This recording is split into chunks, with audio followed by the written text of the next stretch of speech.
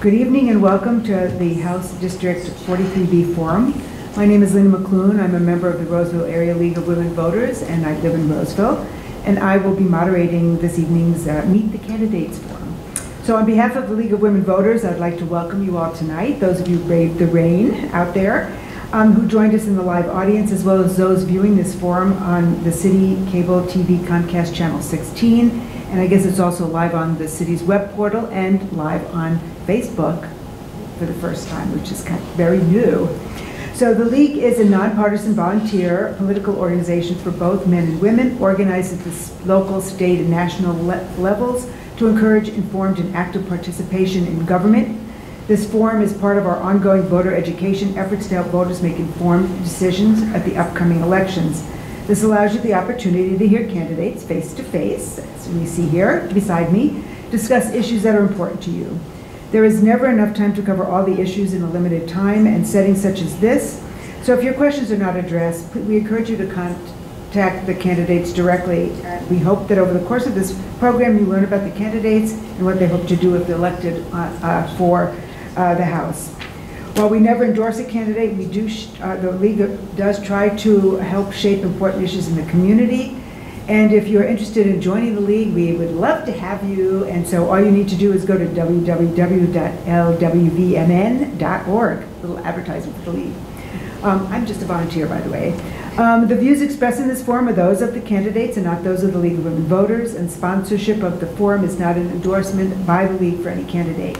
And so the candidates who filed for office and will be on the ballot were invited to join us tonight, and both have graciously said yes, so welcome. I would like to remind the candidates that this forum is being broadcast live and in its entirety, and so again, please check the cable for reviewing times. So this year, the citizens of Minnesota House District 43 are electing a representative to the House in Minnesota, and I don't like that, so I'm not going to read that. So I wrote this script, so imagine that. I don't like what I wrote. So. Okay, so again, we would ask that you hold all applause until the end of the forum this evening. And the candidates, we ask that you focus on the issues. Records of candidates' record is okay, but no personal attacks. So allow me to introduce you to our candidates tonight for House District 43B. There are two candidates for one position. Yes. Can you speak up? Yes, so maybe you need to turn the volume up. So we have two candidates here for House District 43B. We have Rachael Bucholz directly to my right and Lillie, so welcome. So the order of the forum will be this. All candidates will have 2 minutes for an opening statement. And then we have a nice timekeeper sitting in the first row. Hi, timekeeper. And so there are, when you have 30 seconds left of your speaking time, the timekeeper will hold up a yellow card that says 30 seconds. If you would like to show us that fabulous card. Then you will have 30 seconds. You still have 30 seconds, so you don't need to panic. And then when you see the red stop card, you do need to conclude, which means finish the sentence, obviously, that you're talking, but please don't start another one. And I will force this rule, and for some reason they gave me a gavel, so I can really enforce it. Yeah. I know, oh my gosh. So then I will ask questions. We have a number from the audience, and you have 2 minutes per response, and I'm just going to rotate back and forth. Because what else are we going to do? So, but you know, we could start with the same person every time, but that would not be so fair. So with that, we are ready to begin our opening statements, and so we'll start with Rachael Bucholz. Should we stay sitting? Yes, I suppose you could stand, but I would sit. So first and foremost, my name is Rachael Bucholz, and I just want to thank the League of Women Voters for hosting this forum. I know that this takes a lot of work, and so I really want to thank all the volunteers here that are dedicating their time to having this forum for us. I also really want to just quick give a shout out to my husband, Matt, back there, my 3 children, Ava, Caleb, and Caden, and then my grandmother and my dad have also came along to watch me have my very first ever public forum. I'd also really like to thank Leon for being here. You know, this is my first time speaking in public. You've been doing this for 14 years, and so, you know, when I'm going to start mountain climbing, why not, you know, take Mount Everest, right? So, but that is exactly why I'm here. because I am one of those women that when you tell me that I can't do something, when you tell me that there is limits, my first thought is always watch me. I was told that I wouldn't last the very first day of basic training for the Minnesota Army National Guard, and I served my 8 years, both in the National Guard as well as in the Army Reserves. I was told that I couldn't juggle being a teen mom, working multiple jobs, and successfully go to college. Well, I completed my 4-year degree, and in fact I started working in the House of Representatives in a career field that I wanted within 6 months of graduating. I was also told that because I was having a child so young that I would be a drain on society, and I would like to say that we are in fact paying our fair share of taxes on the home that my husband and I just bought this last year. And so that 2 minutes went by a lot quicker than I thought I would, so I will wrap up with that. Thank you very much. And so next opening statement is Lillie. Thank you. You'll do a great job. Thank you. My name is Lillie, and I'm excited to be here in the fine Maplewood City Hall. We got the mayor even here today and came out, and all of you, thank you very much for coming out on this rainy evening, and especially want to thank the League of Women Voters for organizing this opportunity. And you would think after being in office for a while you might not like these things, but I'm actually not a duck. I like the challenge of ideas, so I'm hoping that we do have some differences, and we can maybe hear those out tonight, and our constituents can make a choice of what's better, or what's the best opportunity or best path forward for Maplewood and North St. Paul and Oakdale, and to serve in the Minnesota legislature. So it's my second time meeting her, and I'm excited, but many friendly faces out in the crowd, including some of my family and others, and I'm not going to go through who all they are, but you know, it's an honor to be in the legislature, and I mean that sincerely every day. I wasn't the high school king or any of those sort of things, or the smartest kid in my class. I wasn't that, you know, I didn't wear the big gold lapel at graduation, but, you know, I'm a bit of a fighter myself, and, you know, I'm kind of proud of what I've been able to do for this community working with other leaders in this community, and we partner together, and I think we've been able to do some good work for this area, and I'm hoping to continue to do that, and that's why I'm fired up. I recently had an accident, so I have some new issues actually that are important to me. I was recently injured, and so I really have a great empathy for those that are in wheelchairs and other mobily challenged things. To be honest, I didn't have some of that empathy that you know, to the extent I do now. Anyways, I'm excited about the future, and I'm proud to serve this area, and it's a great area, so thank you for the opportunity. Thank you. So we're ready to start our questions, and so we won't give Lillie a break, and we're going to start with the first question with you. And so what do you think is the most urgent problem facing the state of Minnesota? Well, you know, we left some stuff on the table last session, and clearly there was some work that we need to do on the opioid epidemic. Everybody reads the news, and like I said just a few seconds ago, I was recently injured, and I happened to be on some of those opiates, so you can firsthand, I kind of knew some of the power of those drugs, and you know, I'm proud to say I'm off of them, but they were good, and I could see where people could get in trouble. And so anyways, beyond my personal experience, we have a problem around the state, and we need to deal with it. So that's one. Elder abuse in the nursing home continues to be a problem. Right outside this door, they do licensing. We have a license bureau for the folks of this area that come in. We need to keep working on the MNLAR's problems. So there's a whole breadth of issues that we need to work on. And of course, the traditional things that we can work on as a state are there as well, and will be challenging.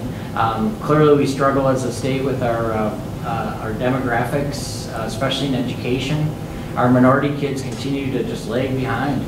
Minnesota's doing a great job, and we really, you know, we have a school board member here, and they're fighting every day, and we have some, I think, 5 award-winning schools right here in this district, and the governor came out today to Carver, to a local school. How cool is that?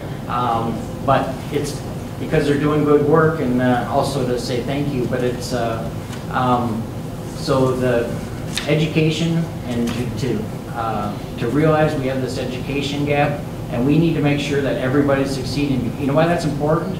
Because Minnesota, for example, Minnesota has all these businesses, and we need all these workers up and thriving. We need our neighbors to thrive. We want everybody to succeed, and so that's what I'm excited about. I think there's some great opportunities that are on the table yet.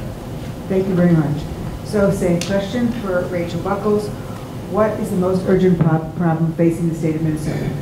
Sure. So I do agree with Leon that the opioid crisis is absolutely urgent and needs to be addressed, and it was very disappointing that that was vetoed. That would be an example of very good bipartisan work that was completely, eliminated with the stroke of a pen. I'd also say that tax conformity, there's so many small businesses that have to keep, double the books to make sure that they're doing their taxes according to Minnesota state law and according to the federal tax code. And that is extremely cumbersome and expensive for a lot of our small businesses. I'd also say too that our roads and bridges really need to be up to standard. And I know that here in the metro, a lot of us suffer with rush hour. I know I do every day. I know my dad back there, driving to Minneapolis, he deals with rush hour. And as much as we want to widen our roads, there's also roads out in rural Minnesota that are major highways for a lot of our trucking industries, and they're completely demolished. They've been patched over so often that it might as well just be a gravel road. Education is also another huge thing. I know your children are grown, but I have children right now in our education systems.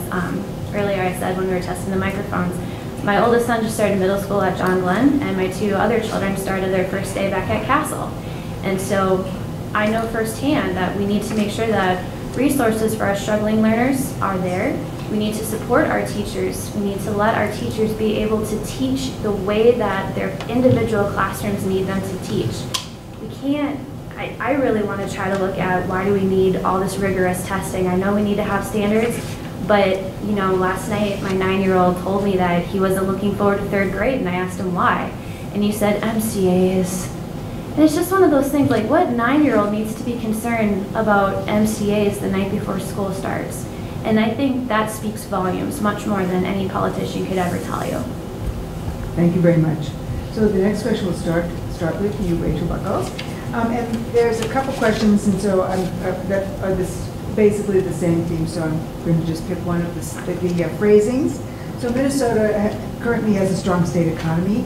So what are your priorities when the state has a budget surplus in terms of what you're going to do with that? Sure. So for budget surpluses, I always like to kind of listen to what is a consensus among constituents. And so I'm not a legislator, but I actually do work at the House already for 2 legislators. And so I do work on constituent cases for people over in Sherburne County, as well as down in Nobles and Rock counties. And a lot of people, they want to see some of their taxes be cut, because clearly if we're having surpluses, that means that we're taxing too much. We also want to look at saving money for a rainy day. Just because you have that extra money doesn't necessarily mean you have to spend it. I mean, especially with the economy, when we come into recessions, and that's just part of, our economy, we have rises and falls. Sometimes it's good to have that rainy day fund set aside, so we don't need to be asking our taxpayers to pay in more to the state when they are already struggling with their own personal pocketbooks. Also, if constituents are really wanting us to beef up security and safety within our schools, that is definitely another thing that we can look at with the surplus. But the overwhelming response that I would give with surpluses is listen to what the constituents want. Thank you. And now, same question. The state has a strong economy. What are your priorities when the state does have a budget surplus? It's a great question, and it's one as a legislator that we all have to deal with. And it reminds me, I just recently saw the play Joseph at St. Mark's Lutheran Church, and the big theme and towards the end is figuring out answering the dream, the part where they answer the dream, and then use the prophecy of what the dream means. Well, the story is there's like 7 good years and then 7 bad years. Well, we just happen to be in the good years right now. Well, I've served in the bad years, and former Representative, now Mayor Slavic served in the bad years, and it's tough, and it's tough for even conservatives. I'll tell you, there's stuff that conservatives like that, you know, like that you would think traditionally, and it's tough on everybody. So now we're in a time where there's about 6 years of where we had deficits. Now we're about 5 years into surplus, and the forecast just came out again. There's a $325 million of surplus, and that's on top of the $1.6 billion surplus. So it's required by law that some of that money is put away into a reserve, and we're going to do that as a state. I think everybody kind of agrees on that and gets that. But then what do you do? So then that's where it gets tricky, and so there's always differences of what the priorities are. And I would go back to investing in the kids, and I think that's just you know, Minnesota's been great with all these companies, like I mentioned earlier, and I just think it's a sure bet. To think that you're not going to pay as citizens eventually if you don't take care of kids and educate them and do a good job. I hate to say it, it sounds harsh, but you're going to pay in corrections, or you're going to pay in other ways, and we as a society owe that to our neighbors and to do it, and that's what makes Minnesota great. So I'm sorry. Great again. Thanks. So we'll go, back here. I think so. So we'll go back to Leon, Lillie, and I actually have a pile of questions all on the same topic, and which happens sometimes, and I'm just going to pick this phrase because it's the shortest. So what way can our state government help with the high costs of health care for Minnesotans? So Minnesota has continued to offer some of the best health care in the country, and that has been the case for years. One of our biggest state, I think it is the biggest state employer. I think a lot of people want to say it's the government. It's actually the Mayo Clinic. It's actually the biggest employer in the state of Minnesota. And you know, I work in my other life, I work at Delta Airlines. I know people are coming in from all over the world to come to Minnesota and get health care, and Minnesota does a great job. But we have some areas that we really need to do better. There's people, perhaps like the working poor, that are still struggling, and we need to make sure that they're getting the health care that they need. Because what happens is, again, we all pay. People will show up at Regions or right next door here at St. John's, and they'll offer care, and that'll go, don't be fooled, that'll go on your taxes, and you're going to pay. So we need to, I happen to be for universal health care. I just think it's a moral right that everybody should have health care. I think it's actually very pro-business. It's very, I mean, it's something that would just level the playing field for everyone if they had the quality health care.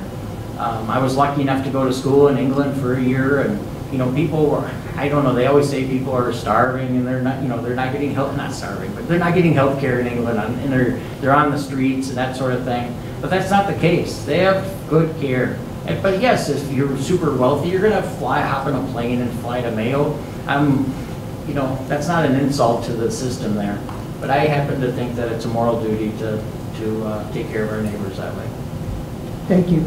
And so, Rachael Bucholz, same question. What way can our state government help with the high costs of health care? Sure. So it sounds like you and I have been fairly on the same page so far. And so when it comes to where you said on universal health care that it's a moral right, I don't disagree that we shouldn't have access to affordable health care. I personally just don't trust that the government is the best option that's going to deliver that, because look at Minute, look at Min-Mars, and now I just don't trust that the government will be able to deliver on something as important as that. You know, when I look at, you know, what happened with you, with your accident, it worries me that that could have been placed in the hands of the government, and knowing what's happened to a lot of people on MNsure, that would worry me that you would get kicked around like that, and especially when you're already down and out. I don't trust the government to be the best solution to bring forth that health care. But I do agree that affordable access to health care is absolutely essential. What I would like to see happen to bring down health care costs is pharmacy benefit managers. first of all.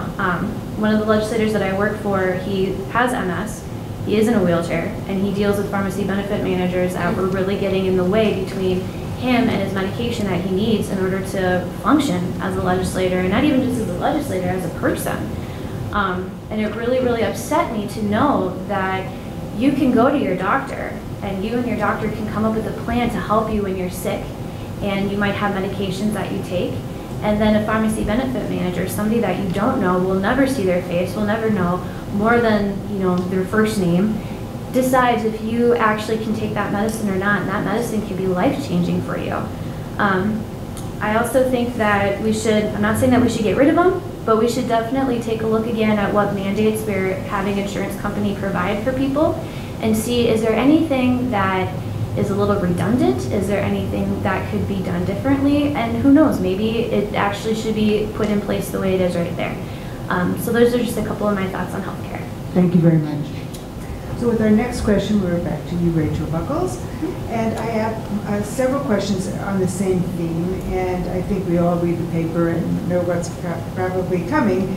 So, you know, we have, I would guess, a rising difficulty in building a consensus between our legislators on every level. So what steps would you take to increase consensus building if elected? So again, I had the pleasure of working with two members that I think work pretty well bipartisanly. I know that there are many Democrat legislators that have reached over to a couple of my legislators to work closely with them.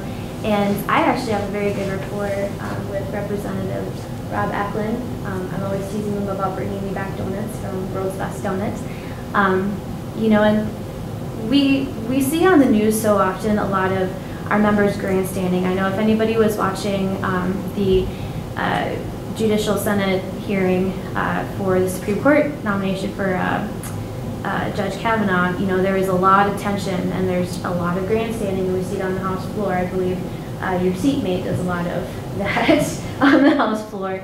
But behind closed doors, there actually is pretty good consensus, and I would say that there is a lot of friendship. And so I would definitely stay away from a lot of grandstanding. And I know that there is a lot more common goals between legislators than there's not. And I think that when you start to take those common goals and you build off of that, when you start to have disagreements and differences, you still have that mutual respect for each other. So when you start with a common cause and work towards a solution, sometimes your solutions might be a little bit different, but ultimately you're still trying to solve the same problem. And I think when we start looking at that, instead of looking at, you know, Democrat versus Republican, that's when you're going to start to see a lot more consensus building, and that's when you're going to start to see much better legislation come out of the same hall. Thank you. Leah and Lillie, same question. What steps will you take to increase consensus building between legislators if elected? Well, I don't know. You work there, and former Representative Slava can probably say if it's true or not, but I think I do a pretty good job of that. I try to work well with both sides of the aisle, and I always kind of joke about it, but I try not to get up on the floor and I call it to punch somebody in the nose. It's you can fight with somebody. I don't think you meant my seatmate. I don't think Representative Fisher's the one you're talking about. Yeah, I think you meant maybe a representative from Rochester. Yes. Yes. So we'll go with that. But I think Peter does a nice job with that as well, and a true gentleman. Yes. One thing that was kind of neat with this recent accident is that, all the members really were truly generous, both sides of the aisle. It was really a healthy moment. And my wife and I were over in Regions, and I was getting ready to go to the Capitol, and the nurse is like, "Where are you going?" I go, "I'm going to work." And they go, "No, you're not." So then so I said, "No, I'm going to work." So anyways, Representative Fabian happened to be there, who's a representative. Honestly, you could drive to Chicago. It takes him that long to get up. He lives up in Thief River Falls, and he wheeled me into, because I had promised a Republican chair, that I was coming to the meeting, the Capital Investment. He called me on the phone and said, "Leon, I want you to come." And I'm like, "Okay." So I came, but no, I really try to work well. The speaker and I get along quite well, And again, I think and yes, we have differences, and like you had different opinions on the healthcare, and these are passionate, felt ideas, but ultimately, I think we can work together and, keep an eye on the prize, which is a better Minnesota. Thank you. If I could say too. No, we're by our rules, we are doing rebuttals. So. Oh, no, it was a comment to say. So we can wait till the end to conclude it because okay. So the next question is for Lillie, and I have several questions again on the same general theme. We know Minnesota's infrastructure takes a beating every winter after winter after winter, and so I could phrase this a lot of different ways, but I guess I'll just phrase it in the simplest way. One of the people in the audience phrased it: what are your priorities for maintaining and improving the state infrastructure? It's a very important question, and it's one that's, it doesn't get all the glamour. And yes, in the spring, we all notice it as we, you hit those potholes and jar you, or you pay for the repair in your car or whatnot. But it's very real in Minnesota, and Rachael mentioned in greater Minnesota with the farming and moving agriculture and product around the state. I mean, it's real statewide, not just here in the metro, but it's a big problem in the metro. And intersections are and roads are hugely expensive. So I'm just going to be quite honest with you. I was there when we voted for the last tax increase on the fuel, and that was I think in 2005. And we overrode a veto of the governor, my hockey buddy Tim Pawlenty, and but with some help of the Republicans, but. It's really hard. What's happening is, and it's just really hard to have an honest discussion because it takes money. It's not just to invest in this. It's hugely expensive per mile, and so we've been really fighting. There's some great things that are going on in the East Metro in the next couple of years, right down the road from where she lives, and then kind of between our houses on Hadley. Senator Uyghur and I were able to get $10 million along with the state help with the feds to get Hadley intersection done. If you look on 36, I'm kind of proud we've been able to fix a lot of the, English 61 on 35. So we've been fighting, trying to do a good, a strong fight for the East Metro, but it's going to take money, and that's the bottom line. It's tougher now that gas is climbing, quite honestly, and I totally was in favor of a blink on and off kind of scenario. There is kind of a flinch for everybody. It gets to the $3 mark, and like if it's $2.97, do you want to pay $3.02 because of the gas tax? Of course, no one's going to want to. But it was $2, if it was 5 cents, people probably wouldn't have minded. But it's a problem. It's going to take money. I hate to say it. Thank you. So Rachael Bucholz, same question. What are your priorities for infrastructure maintenance in the state? Sure. So a really great example of bipartisan work. Representative Karen Clark actually presented a bill to the Agriculture Finance Committee. And she really got in the weeds on exactly how, but you take soybeans, and some of the byproduct from soybeans you can actually use to create a sealant over asphalt to try to help prolong the longevity of asphalt roads so that way they're not breaking down quite as much.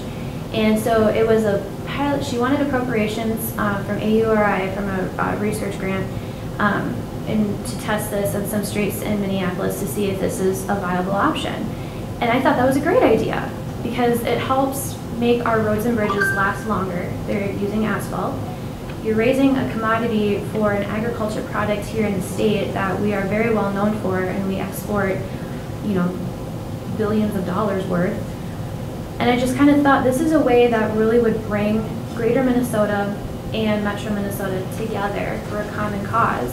And it's something that Republicans and Democrats can do because we both have a common goal of making sure that our infrastructure is safe and sound. The problem is that, you say it takes money, and I say, well, yes, everything takes money, but how do we best invest that money to make sure that we get the best bang for our buck back? And so I was really appreciative to see that there were some initiatives for, other things more than just build more roads and fix it and think that that's okay, that there's new technologies that we can use in order to make our money last a little bit longer on our roads.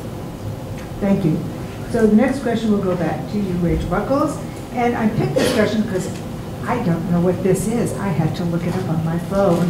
So I'm going to read the definition because I figured everybody should know what it is. I just learned something, lifelong learner. So apparently there's concerns about the legislature passing, it says, preemption laws, and apparently preemption is the purchase of goods or shares by one person or party before the opportunity is offered to others. So I just learned something. So what is your position on preemption laws? Rachael Bucholz. All right. What was the definition for that? That's why I looked it up. My understanding, and please correct me if this is not quite right, but my interpretation of that is, so if you have a product and you offer it to somebody else before you offer it on the free market, would that be I don't know. fair? I'll read the definition because this is new to me. The purchase of goods or shares by one person or party before the opportunity is offered to others. Oh, so would it be more so for research? That, I would have kind of a... Do you want me to answer that first? Yes, that might please help do. you. Okay. That would be great, thank you. So thank you, and then you'll have a good answer. Preemption is what happened in some of the cities around the state. Now they've started some smoking bans, or they've started maybe a livable wage. So her party is, or the Republicans have decided that they want to stop preemption. They want to decide for all jurisdictions around the state what is best for them. So me as a policymaker, and I started on a city council, and I kind of go back to that. I think actually being on some of these local things is actually harder than what we do. It's certainly the school board and the city council. It's the smoke blowing, and the former mayor, Cardinal, he would appreciate this as well. I think it's harder than what we do sometimes, and they are closer to the local jurisdiction, and I think they have maybe a better sense than even we do sometimes. So I would support the local policymakers making decisions that and even if I don't necessarily agree with them, I think they have to face their voters, and they know what they need. One of the things that I've always hated, and it drives me absolutely crazy, is that like school boards have to go to that they have to vote to approve a levy, and they know what they need. They know what our local kids need, and I would trust our local schools, Nancy Livingston here in this case, and the others to make good decisions. That would be my preference. So I think I helped you a little. Yes, you did. It wasn't research. So anyways, I'll leave it at that. Thank you very much. So Rachael, we're back to you. Okay, I appreciate that. Sometimes when you're hiding out in the agriculture committee, some of these other things are. So I would say that for the most part, I would absolutely believe in local control. I think that the closer to the problem, usually the solution is closer to the problem. So if you have issues that are happening, here in Maplewood, we would ask, Mayor Slawick to go ahead and try to find ways to address it, and we would bring in community leaders to address the problem rather than, truck all the way to St. Paul. Well, I guess trucking to St. Paul is not too far for us here, but you don't really need the state to go ahead and fix some of those problems. Sometimes, though, I would also say that there could be unintended consequences that happen with preemption. So when you're talking about, when you say livable wage, I think that also kind of goes hand in hand with the $15 an hour minimum wage. Here in the Twin Cities where the cost of living is exorbitant, $15 an hour is something that you probably do need to make in order to get by. Where you're living, from where my husband is from, if you make $15 an hour, that's actually a pretty decent wage because cost of living is much lower, housing is much lower, food prices can be a little bit lower too. And so when we talk about maybe a person working at City Hall as a clerk or secretary or something, and they make that $15 an hour minimum, if that's works great for them, but now somebody that's from Round Lake, maybe they might be drawn to move to the Twin Cities where you're going to make more money than staying in some of these towns that are completely dying off. So I absolutely support the idea, but sometimes I'm concerned that it could have unintended consequences, and so I'd really like to, I don't want to get into the weeds, but sometimes I think you might have to get into the weeds to make sure that you're not having unintended consequences for the rest of the state. Thank you very much. So with this question, we will start with Lillie, and I've kind of rephrased it, so hopefully this reads well since I just did it on the fly. So what can the Minnesota State Legislature do to improve the retention of current businesses in Minnesota and attract other businesses to our state? So as it stands now, Minnesota is one of the top nations in the country for having the top 500 companies. So we have about 17, 18 companies right now, a 3M right down the road here, and we're lucky to have them. I think. My son's a chemist, so maybe I'm a little biased. Per million people. So it's kind of a funky little formula. And I think, just to give you an idea, our neighbor to the east is like 20th, 21st in the country with the top 500 companies. So we're lucky to have them too. So it's always a balancing act with trying to maintain these. In my other life, I mentioned earlier, I worked for Delta Airlines. Well, they used to be Northwest. Well, we were bought by a company that's from Atlanta. So the likelihood that they're going to move the corporate headquarters from Atlanta to Minnesota, you know, which we heard in the press, was pretty unlikely. You know, I mean, just in all honesty. I mean, we love Minnesota, and, you know, despite the snow and, you know, all these things and the potholes. But no, it's a wonderful state, but it's unlikely that an Atlanta company is going to move to Minnesota. So the most likely scenarios for these big companies and other companies to build them from within. And we do a great job of that. And I feel kind of proud of the things that I did as a legislator this year was with the Capital Investment Committee that I serve on. We made investments at the University of Minnesota and continued. A lot of it's, granted, boring stuff. It's just fixing the roofs. But some of it's like Century College, $6 million right here. And they're doing great things with the Fab Lab. And it's building ideas. And I think that's our future, is coming up with ways to build from within. And it may not be the Amazon that picks Minnesota, but quite honestly, take a look at it. They don't necessarily treat all their employees that well. So, I mean, by building within these tech jobs, solar and others, they make on average $70,000 a year. So, thank you. Thank you. So, Rachael Bucholz, same question. How can the legislature improve the retention of current businesses and attract other businesses to the state? So, well, I know my dad back there really appreciates the bonding for the U to fix the roofs and things like that as he works there. I would say that we have amazing schools. We have beautiful countryside. I cannot ever get enough of the North Shore. Going up to Two Harbors is like my happy place. The thing, though, that really holds us back, in my opinion, is our taxes. So I have a really good friend who is from California, and she's a geologist, and she works for oil companies. And her husband moved to Idaho, where, oh my goodness, the amount of money that she was paying as opposed to living in Idaho, lots. She was actually talking about possibly moving to the Twin Cities. And she said that it would be great to live here in Minnesota because, you know, they visited and they love the state, but she doesn't exactly miss the amount of money that they pay in taxes. She says it's kind of nice to be able to put away money and go on vacations and things like that. Another thing, another example I have about taxes is my husband's dad worked for a company, well, does still work for a company called Worthington Egg Prints. By the name, you can tell that they used to be headquartered in Worthington, Minnesota. Well, they also had their corporate offices over in Maple Grove. Well, a couple years ago, they went over to Sioux Falls, South Dakota. They built a completely new facility. They, obviously moving out there costs money. Within just a couple short years, all the money that it costs for them to move, they've saved on taxes that they are no longer paying here in Minnesota. So I think we really, really need to take a look at, I understand that things cost money, and I understand that, you know, we do have things that we have to pay for as a government.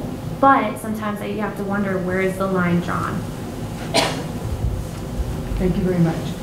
So this next question, we start with Rachael Bucholz. So we know that the state passes a bonding bill. And so do you, the question is,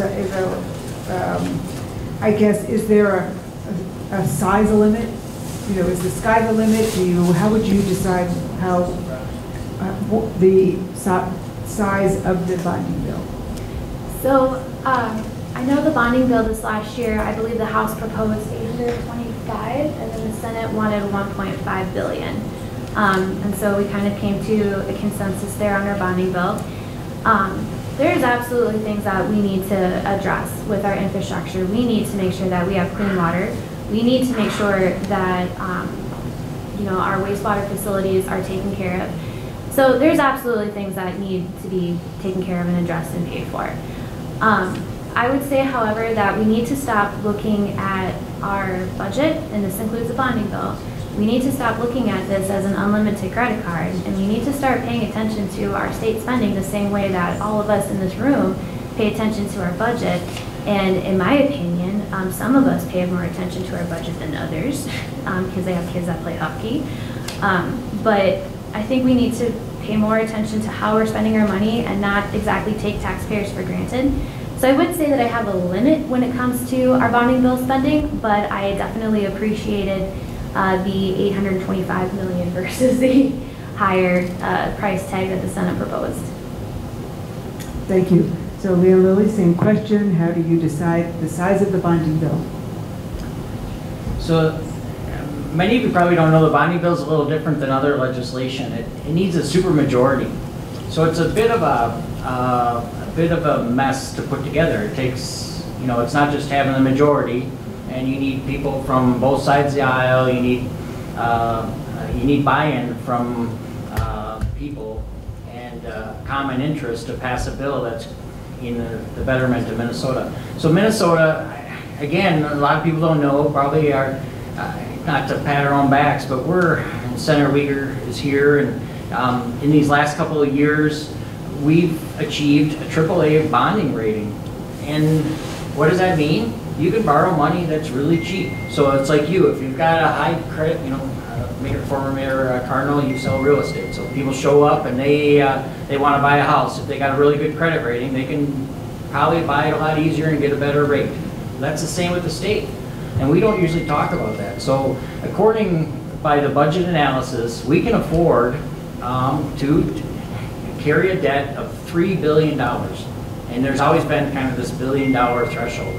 Now keep in mind, we went over these last 2 years, we had a close to it or above the $1 billion. But what happened is we didn't have a bill for the 2 years before, so we're playing catch up. So the roof that your dad was working underneath or in the facility, year after year, we haven't been fixing them because, you know, they've been patching leaks and moving buckets around. And so because we didn't pass a bill. So now we're trying to catch up on that. And then there's roads. A lot of this goes to the roads that you were saying earlier, all over the state.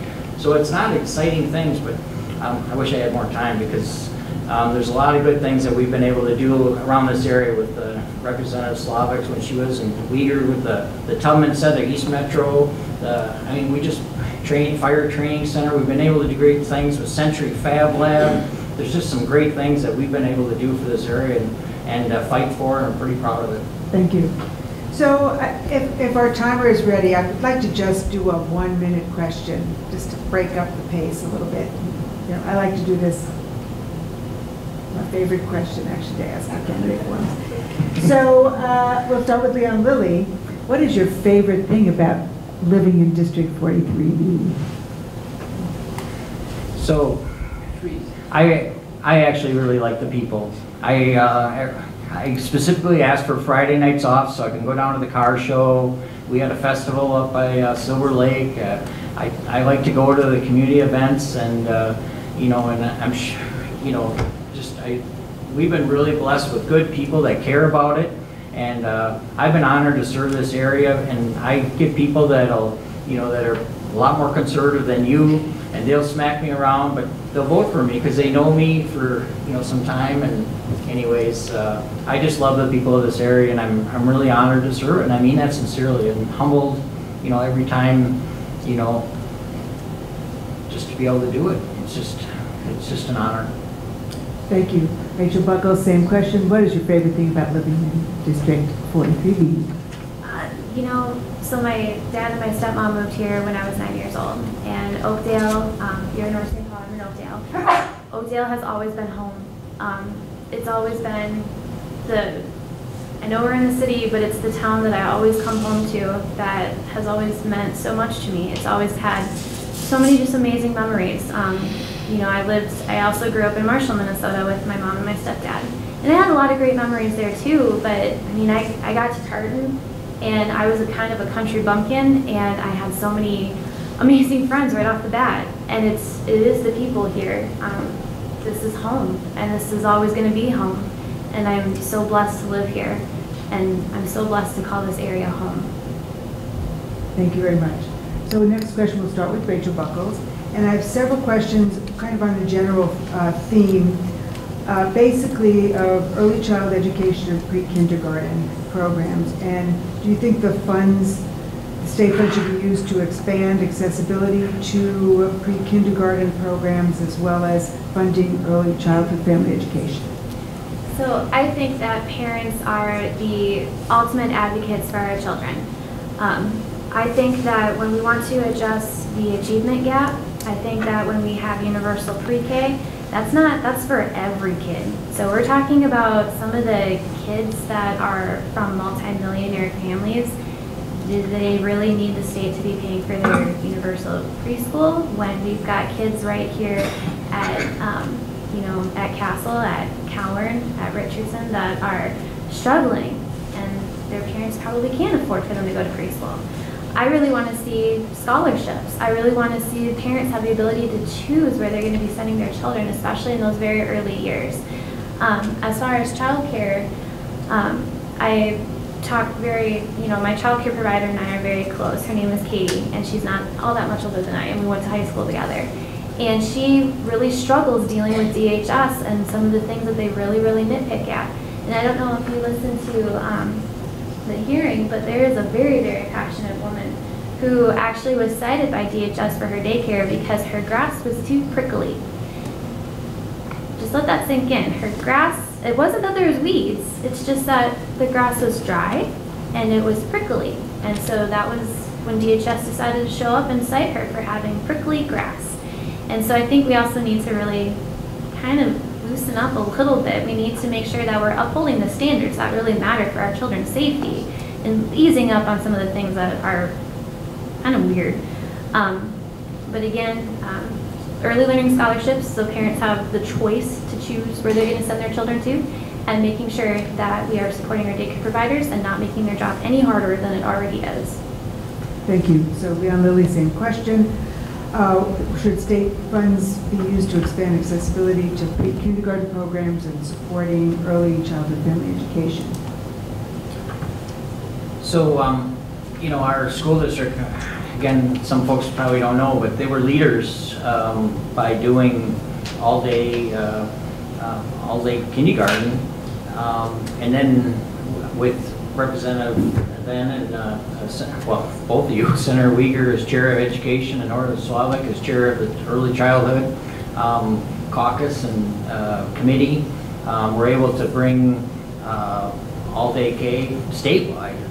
And I mean, it's just the return on the dollar is just amazing with this stuff. And I wish I knew it, but I think it's $16 to $1. So if you invest $1 in early childhood opportunities, the return on your investment is 16. Now, I wish I could do that with all my money as I'm aging here, getting closer to retirement. We as a state need to really pay attention, and I think I mentioned that earlier with my comments with our community of diversity.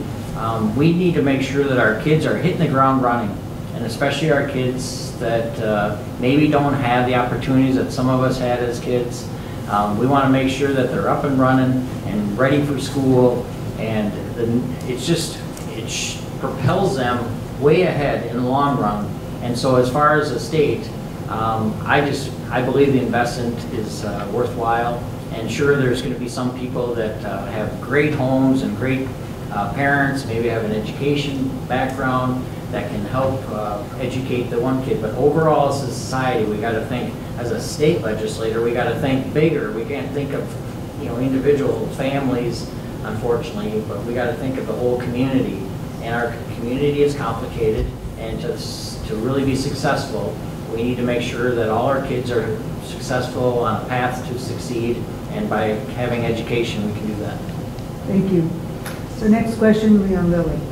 So there are people who feel that new federal regulations are putting our air and clean water at risk.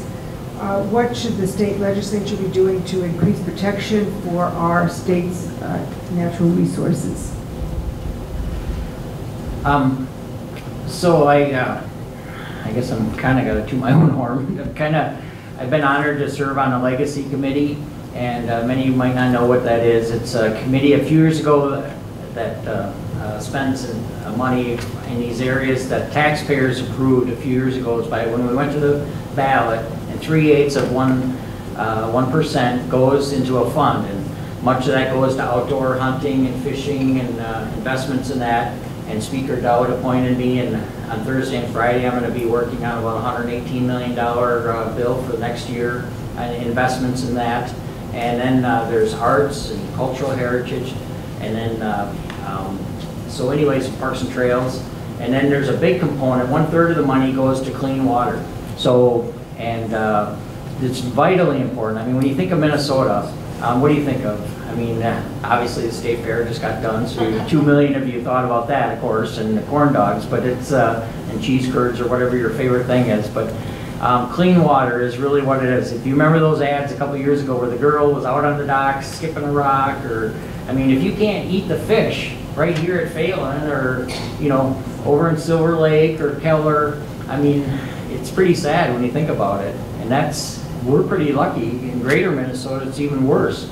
If you look at the maps, if you look at the aerial map of the Minnesota River, the water is just, it's just full of runoff and everything. So Governor Dayton has really led, and I've supported him along the way, and working with farmers and others to work on some of the buffers and cleaning up some of that water around the state. And there's a lot of, there's all sorts of things that are attacking them. So I don't know as much about air, but quite honestly, I know there's efforts that are in that area, but I could speak for a long time on water. So. Thank you. Rachael Bucholz, same question. What should the state legislature do to protect Minnesota's natural resources? So I met with some ag groups on Sunday at the fair.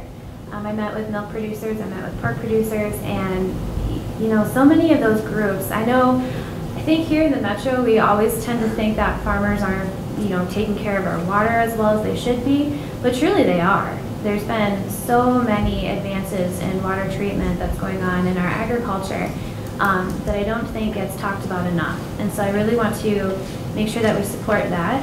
I know that I think there was about well over 90% compliance for buffers with a lot of our farmers, and it's really just a few that are just kind of being a stick in the mud about buffers. I think too that some of the holdup is some of the things that came out with Bowser, Board of Soil and Water, where there was some pretty excessive fines that they would be hefting on farmers that were not compliant. I think one of them was, even if you are just a few feet out of compliance, rather than fining you for those few feet that were not in compliance, they would fine you for the entire parcel. And in some instances, that parcel of land, especially if you've got a creek running through on both sides, or the creek is running directly in the middle of your parcel, you're going to be paying for that entire parcel double because you're paying on both sides of that creek. And so, there's things like that that we really need to address, and I'm glad that we did at the legislature. We addressed Bowser trying to, unilaterally make that decision. So I think if we try to listen to all these other groups that are trying to do the right thing and realize that not all of us have the same enemies that we think we do, and we work together to create water quality and water plans that are unique to every region of our state, I think that's where we're going to see a lot more consensus, and I think that's where we're going to see a lot of the problems kind of decrease with our water quality issues. Thank you. Next question, we'll start with Rachael Bucholz. There are a couple of questions here on this same topic, and so I will just pick one, as just kind of an example of this issue. Do you support background checks before a person can buy a gun or rifle in the state of Minnesota? Why or why not?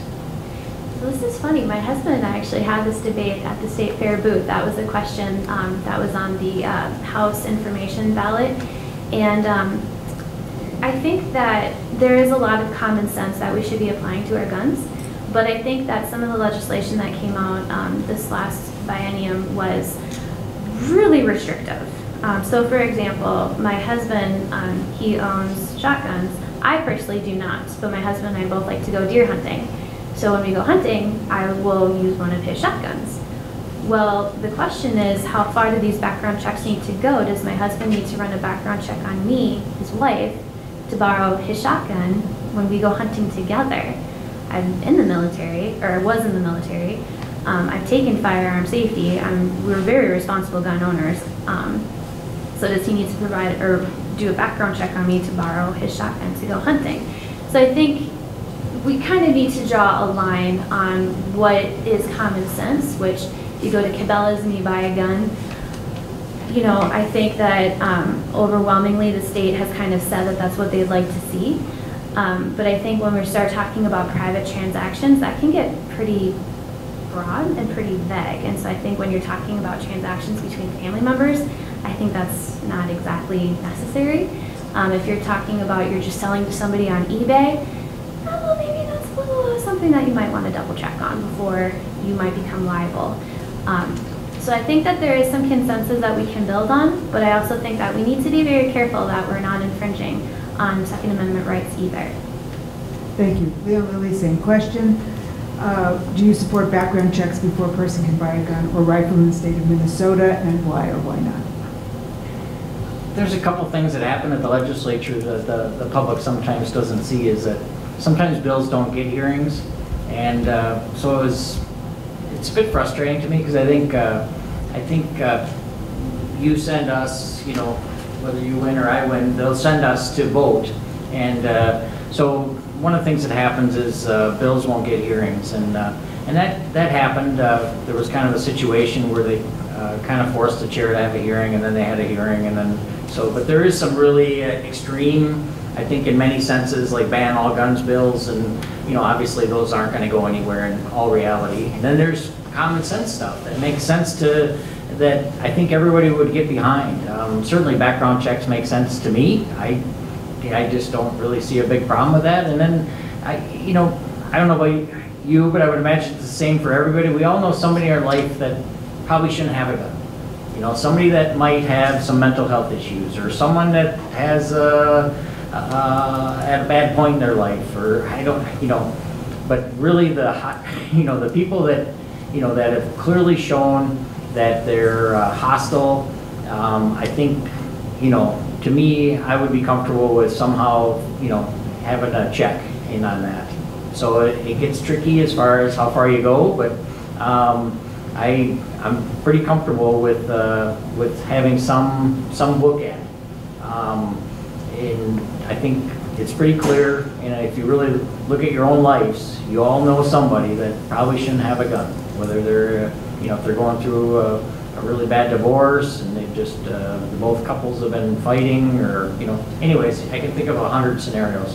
So anyways, that's my answer. Thank you. So Leon, Lillie, we're still with you. So we all have read a lot about immigration policies that have been in the news recently. The question is, should Minnesota allow sanctuary cities and sanctuary churches? And if yes or no, why or why not? Yes, I think we should.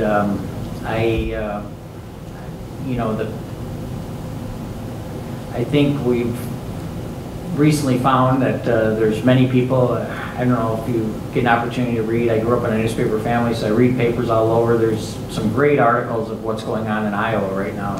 And a lot of people are that are visiting Iowa, and I'm sure it's the same in Worthington, because I've talked to her boss from Worthington. I've talked to one of her bosses. Right? Is that Hamilton's not your boss? Okay, your teammate. Okay, not boss. I don't know what you were. Sorry, I didn't mean to insult you. Okay. Thought we were partners. So, that you work for. Okay.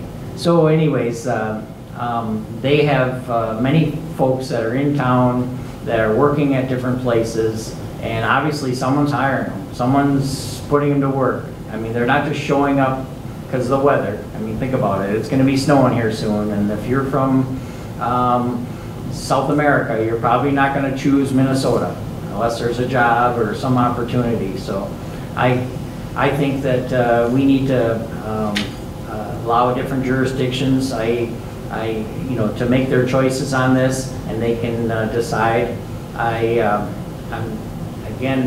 I think that we should have ways that people can get into the country through a structured way, and I hope we can figure that all out in a peaceful, respectful manner.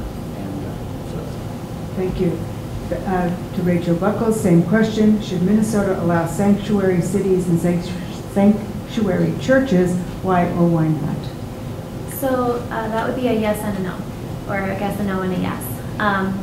Cities fall under the jurisdiction of the law, and so do churches to an extent, but just as I am very hesitant to have the church try to bring more and more law into the government, I would also be very hesitant to try to put more oversight on churches.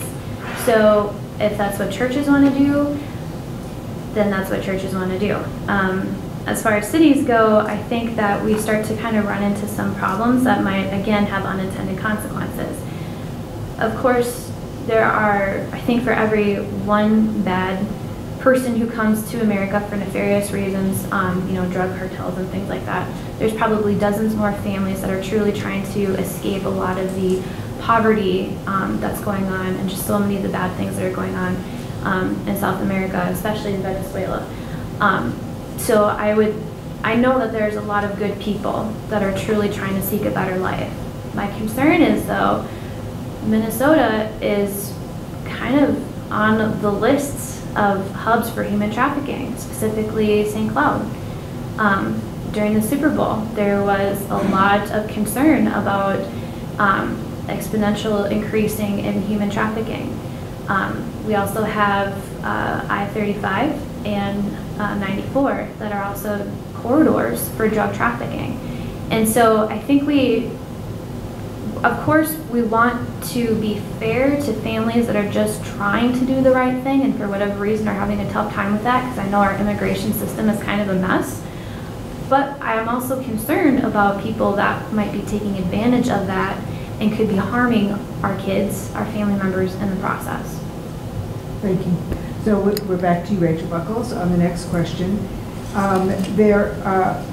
There are surveys about what voters in general care about, and apparently Minnesota voters care about campaign finance laws. So do you support changes to campaign finance in the state of Minnesota? I would propose there to be as much transparency as possible, not just to voters, but I think also to donors. This is my first time ever running a campaign, and so I think about all the people that have donated to my campaign, and I see a few of them in the room here. And I'm always very conscious of making sure that I spend that money as best as I can, because it's not mine. It's money that people are putting behind me to support me. And so I think that having more transparency in our campaign finance laws would be a good thing for not just people that are, nitpicking at your campaign, because, there's probably people that look at your campaign and go, oh, Lily, what did you spend your money on? But we also need to look at our donors, too, to make sure that their money is going to what their candidate said it would go to. I also know the headache that our treasurers for our campaigns go through as well. And so I'm sure if we could try to streamline some of that process, that would work out quite nicely for some of the behind-the-scenes folks on our campaigns. I can't really think of a whole lot else except for just much more transparency. Thank you. Leon Lillie, same question. Do you support changes to campaign finance laws in the state of Minnesota? Well, thank you for the question. I think campaigns are pretty, you know, for the most part, like at our level, are pretty straightforward. It's somewhat what happens is the outside groups get a little, and you're not really sure where that's coming from. So with the Supreme Court decision, like everybody else, I was probably paying attention to Dorothy's shoes and the Supreme Court today, and the big state fair numbers when they came in the record setting. So, but the Supreme Court made that decision a few years ago that we can, that money can be spent, and we don't necessarily know who it is. So I don't know what we can do as a state necessarily. Myself, maybe there's something, but I think what I find is, many of the races, and ours has been blessed so far that we haven't had any of that on either side that I'm aware of. Plus, you've gotten some mail that I haven't seen yet, but it's usually pretty straightforward. So it'll be a debate of her ideas versus mine at this point, and then, but some races and both sides of the aisle are honestly guilty of it, we'll do it and say stuff and about each side, and it comes from a mystery party that you never know who it is. So it is frustrating. It's I didn't see the timer, so I'm probably done, but I think elections that I've seen are pretty clean and straightforward, but I believe if you've heard what's going to happen with the statewide races, and I mean the media buys have been huge, and we're just going to get inundated here real quick for the next 60 days. It's just going to be crazy land on our TVs with all the governor races and the Senate races and all the statewide and so it's going to be, and we're not, look at the very end, you're not going to know who they're coming from, some of it. Thank you. So Leon, Lillie, next question is for you. 32% of the children in Minnesota live in low income or poverty family situations. And what role should the state play in helping these children and their families? So, many of our kids are really truly struggling, and our neighbors right here in, I want to say River City, right here in our neighborhood, but it's, my folks are over here and we debated it today about how many kids are couch surfing. So, and I think one said 17% and 16% was the other, I think, or something, and I don't think they agreed to disagree at the end. But nonetheless, the point is that just think about that as how many kids don't know where they're going to spend the night. So that's part of the reason I like being on capital investment. We made some investments in housing for folks. And think about that as a barometer. And then you think about food, that a lot of kids that don't have food security. And how are they going to come in and learn? How are you? And if you don't have health care. So that's why that's why I'm for universal health care. I just really believe that you should have health care. You should have housing. You should have food. And if you don't have those, I don't know how you're gonna, it just makes it hard to succeed. Yes, there's gonna be some kids that punch their way through, and we'll hear about them, the Michael Jordans, and I can't think of an academic one, but that'll rise to the top and be the champion of the world. But a lot of kids, the Joe average, or Jane average person is gonna, have a hard time. Thank you. Rachael Bucholz, same question. 32% of the children in Minnesota live in poverty or low-income family situations. What role should the state play in helping these children and their families? Strengthening parents, really. I was that teen mom that was struggling to make ends meet. I was that teen mom that made sure that my child ate and I missed a meal or 5. I was that mom that was literally counting out my pennies to pay for diapers. So I know firsthand how tough it is, and I can't imagine being a child. I mean, I at least had the opportunity of being 18 and getting a job. I can't imagine what it would be like to be, my son's age and couch surfing, and not even old enough to get a legal job. And so I think what we need to do is strengthen our families and our parents. And if our parents are the reason why our children are couch surfing, then we as a community need to come together, because the last thing that child needs is to get lost in a statewide system. What that child needs is to have stability and to have structure and to have a community that's supporting them, because at the end of the day, you can give a child all the food in the world, you can give them the best clothes, you can give them a mansion, but unless that child has the stability and the love of a parent or a close adult to help guide them, it means nothing. I mean, how many spoiled, entitled brats do we see that are very wealthy? You need the love and consistency of an adult, and in a lot of cases, our parents. But if our parents are lacking in that department, then as a community, as family members, as church members, as activists, come together again at the local level and keep that child in the community and not let them get lost in the system, is what I would say. As a state legislator, I think just supporting initiatives like that, and that's where, you know, if I'm elected or if you're re-elected, where we don't address this at St. Paul, but we use our connections that we have in the community and bridge them together with other leaders as well to make sure that these children are taken care of and stay as close to home as possible. Thank you very much. So the next question, we're back to Rachael Bucholz. And there's a whole bunch of questions all relating to our public schools. We know that the state provides a good amount of our public school funding. So what are your thoughts on public school funding, setting budgets, schools meeting the achievement gap? So general kind of your support of our public schools in the state of Minnesota. In only 2 minutes. So I'm so happy with the work that ISD 622 has done. I look at the progress that my children have made, and it is just phenomenal. You know, my oldest son is in accelerated programs, and he is taking math that I struggle with as an adult. My middle son, you know, his teachers are working with him constantly to make sure that he's safe and comfortable and just enjoying class. And I mean, my kid went to school today feeling like he was walking into prison, and he came home and he was pretty bouncy and talking about how great of a day he had today. So I think that is a direct reflection on the amazing work that teachers over at Castle do. As far as what we do with our state budget, almost half of our state budget goes to education. And as a parent, I'm perfectly okay with that.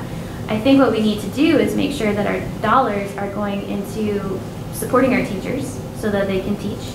It's not going into, you know, to waste. It's not going to things that you're not really going to get a good return on. I want to see our tax dollars go back into our classrooms so that our teachers don't have to spend their own paychecks on school supplies. I don't want to see teachers that are living paycheck to paycheck, sometimes getting second jobs, third jobs, like what's going on down in Oklahoma. I don't want to see that happen here in Minnesota. But we also need to make sure that all that money that we're spending, because as a state, we've agreed that, you know, a bulk of our budget is going to go to education. We need to make sure that we're spending those dollars as best as we can and that they're going as close to the children as possible. Thank you. And then Lillie, same question. Your views on support of public education in the state of Minnesota? I'm actually really proud to be endorsed by the Teachers of Minnesota, Education Minnesota.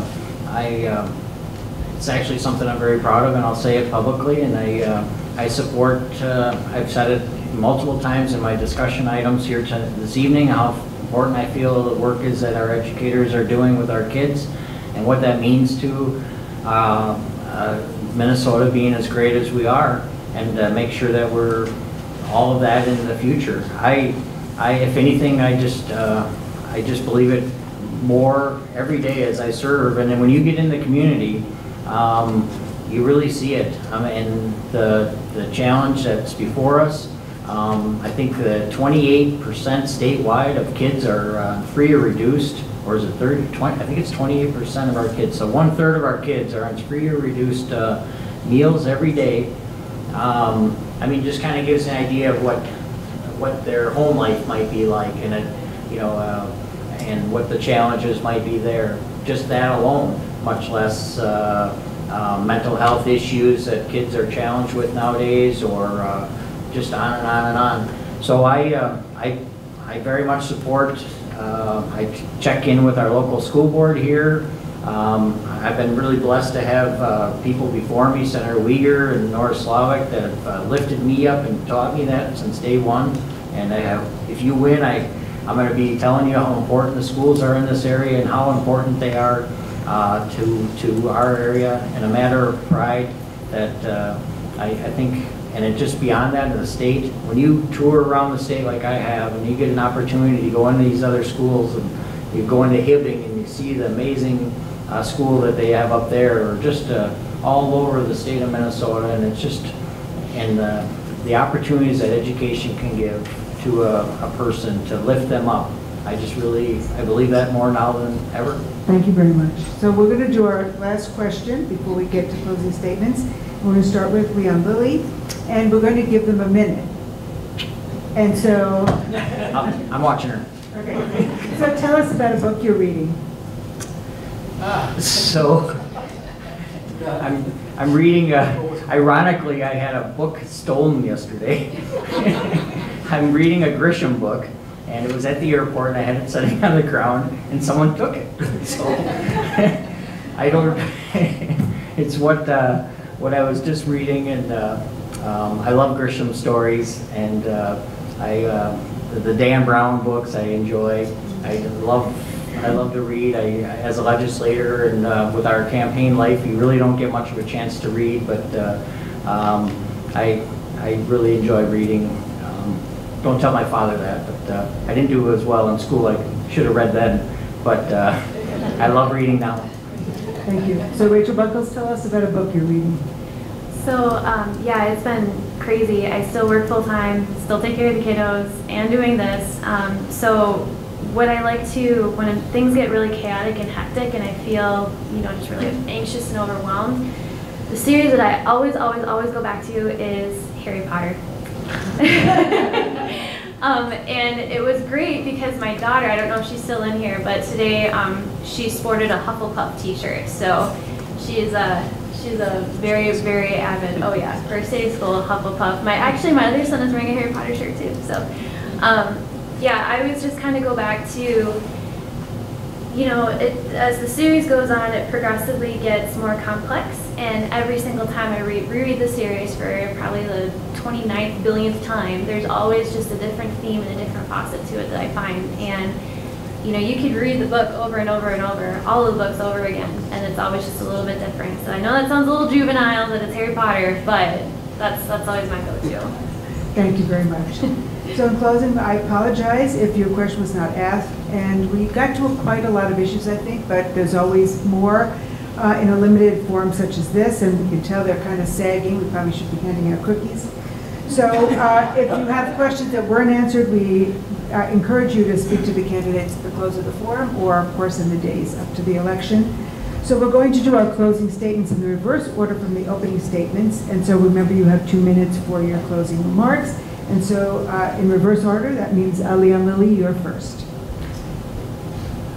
First off, I want to say again, thank you for the league for doing this, and I really think it's a neat opportunity, and that we can do this in this country in these times, to have a discussion, a debate of ideas, and thank you for that forum, and keeping it peaceful and respectful, and hats off to Rachael for that as well. Again, thank you. It's been an honor to serve this area. I really am humbled by this, and it's a privilege to serve this area, North St. Paul, Maplewood, and Oakdale. And I didn't mention stuff in Oakdale, but I love your Summerfest and your and Senator Uyghur, and I got the trail, a new bridge that goes through your park right there. Anyways, we can go on. But it's it's just a neat community that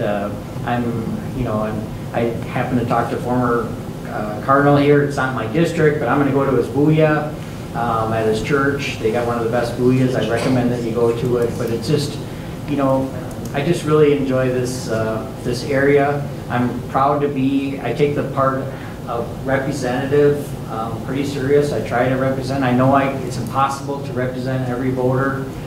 Some people are totally going to disagree, but I really do try to listen and hear you out. I'm not the best campaigner, so Rachel's got a chance. But But I try to take the job very seriously, and I do, I think, a good job. I work very well across both sides of the aisle, and again, I try not to punch the other side in the nose, and I have good relationships with leaders that I think can help us succeed. Senator Uyghur and I have some agenda items that we're working already on for next session. You know, again, thank you for coming out on a horribly rainy day and post cheese curds and all that stuff. I saw some at the fair, but I just, it's an honor to serve the state of Minnesota in this area. Thank you very much. And so we are now ready for Rachael Bucholz' closing statement. Again, you have 2 minutes. So it wasn't a rebuttal that I was going to make. I was just going to say some of the legislators, when I said that I was running against you, they're like, "Aw, but I like him." Well, I do too, but you know, you gotta kind of disagree on some things. So I do really appreciate the opportunity that I had to campaign and to meet, you know, so many different people in the city. You know, I went to Tartan, so it's kind of ingrained in me to have that, you know, rivalry with North St. Paul. My children play hockey with Tartan. But, you know, it's been a really wonderful experience to just, you know, go all across the district and meet so many new people. You know, people like Dallas and people like Andrew that I never would have met if it wasn't for campaigning. And so it's been a real blessing, and it's also been really nice to kind of campaign against you, because again, I'm not interested in mudslinging. I'm not interested in, you know, beating up on all the things that I think have gone wrong. We could focus on that, or we could focus on moving forward. And that's what my intention is if I'm elected, is to just leave the past in the past and just move forward and just work on what are our common goals? How can we achieve our common goals? What do we have differences, and how can we find a common ground to bridge the gap with those differences? That being said, I also want to thank everyone in the audience for listening to me babble along. This is my very first time speaking in public, so I'm really glad that nobody booed me out of here. There's no tomatoes thrown quite yet, so I really want to thank everybody's patience, and again, thank League of Women Voters for hosting this forum and for giving us this opportunity to share our ideas. Thank you both. So thank you, and I'd like to remind the audience that the views expressed in this forum are those of the candidates and not those of the League of Women Voters, and sponsorship of the forum is not an endorsement by the League for any candidate. I'd like to thank the candidates and the live and TV audience. On behalf of the League of Women Voters, I would like to acknowledge and thank the candidates who are serving their community by their willingness to participate in the democratic process by running for office. I would also like to thank the audience here at the candidate forum at home for taking their time out of, I know, everybody's very busy schedule, to watch the candidates discuss issues that are important to you and your community. Again, this forum was aired in its entirety and will be replayed on Comcast Channel 16, as well as on Facebook and on the web portal. So please check your cable channel for those airing times. So remember, every vote does count. This year, Election Day is Tuesday, November 6th. The polls are open from 7 a.m. to 8 p.m., so you should be able to get there. So please remember to take a friend and a neighbor and vote on Tuesday, November 6th. Thank you and good night.